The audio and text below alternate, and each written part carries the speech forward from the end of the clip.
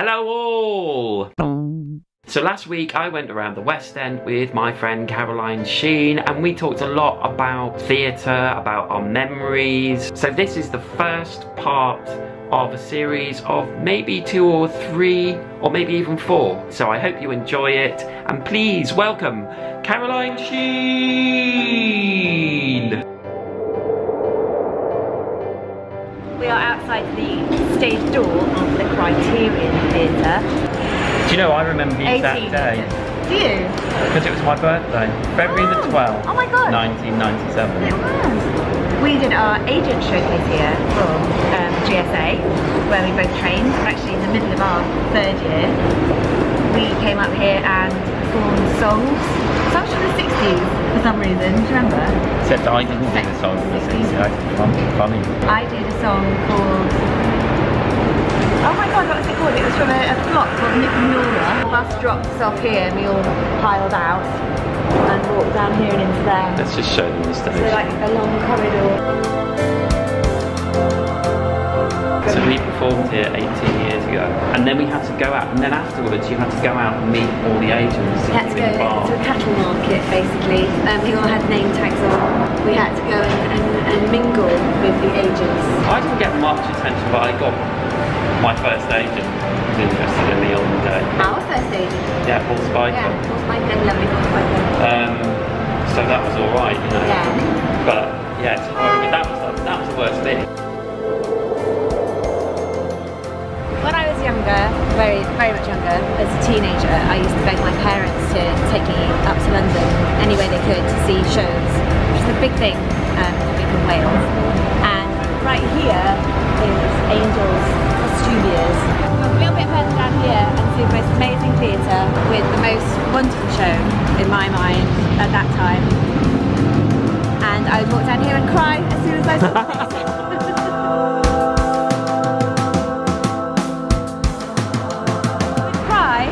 My mum would hold the seat in front of the row because even before the show started I was crying.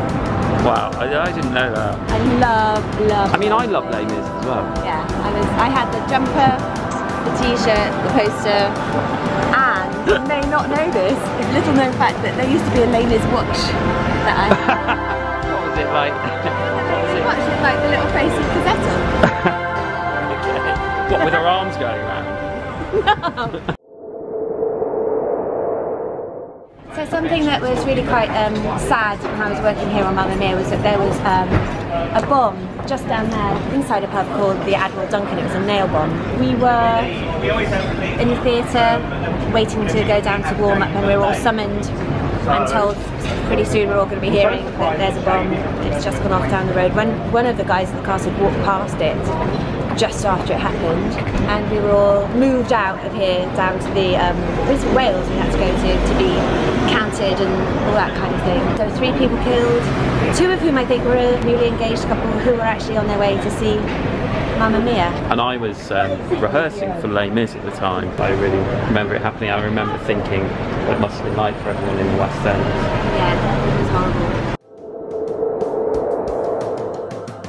So I brought Matt to a place that I remember really clearly. Something really nice happened here. We're in Leicester Square. Right in the middle there's a lovely statue of old Dickie. No, not Dickie. Willie Shakespeare. I don't know if Matt remembers what happened here, so I think we should ask him. Many moons ago, what happened on this spot right here? I have a feeling it's about a job, but I can't remember. I know it's not when I found out about Les Mis because I found out about that on a train going home. Yeah, but here's where you told me you got it. Ah! So I was kind of. It's really funny because Caroline said as we were coming up, she said it's in this spot here, and as soon as you said that, I was kind of like, oh, that makes it's. I told her about a job, and I would not have thought about that at all if I'd walked through here on my own. And I think I stood here and yet again. Right. Because at the time I was working here, which has been knocked down, that was Ticketmaster. Right. And I was working, so that's probably why we were here, because I was going into work. Probably to tell them that I was leaving. It feels like I've got it again. Yeah, yeah, well done. Don't cry.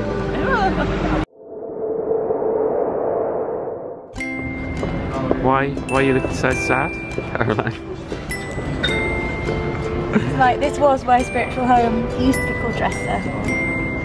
What happened to Dress Circle? I used to live in there. It was a musical theatre shop, and they had CDs and music and posters and all sorts. If you went in there, you could pretty much guarantee I was in, I was in there. I think I bumped into you there quite a few times. And then it closed. It's online, I think, isn't it? It's still an online shop. I'll put a link below. Yeah. But yeah, and now it's got clothes. Yeah. That's not very showbiz, is it? I miss you.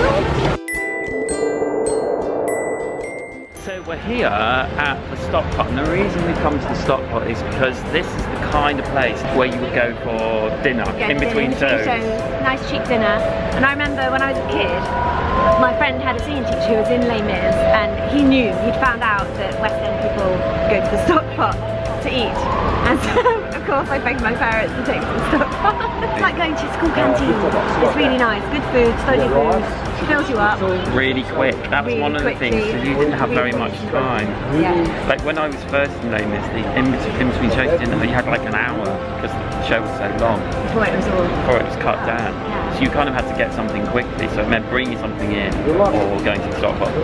And I didn't bring anything in ever because I can't cook. And I didn't because I'm too lazy. There you go. Thanks for watching, guys. Please like, comment and subscribe, and I will see you next time. Goodbye! So when I was younger, let me look right down the legs. When I was younger,